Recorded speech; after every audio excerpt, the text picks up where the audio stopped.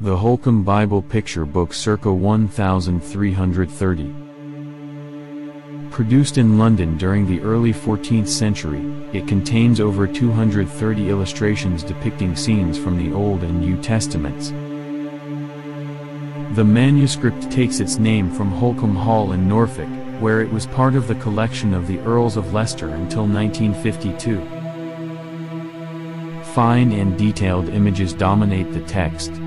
These images are accompanied by explanatory texts of varying length, mostly written in Anglo-Norman French, though Middle English is also present.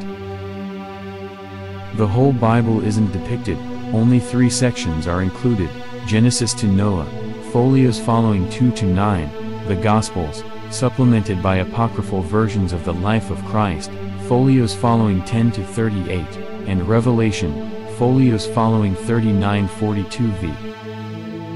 Very little has been known about the original purpose of this manuscript. It may have been commissioned by a Dominican friar, for it begins unusually, with a friar commanding his artist to do it well and thoroughly, for it will be shown to important people.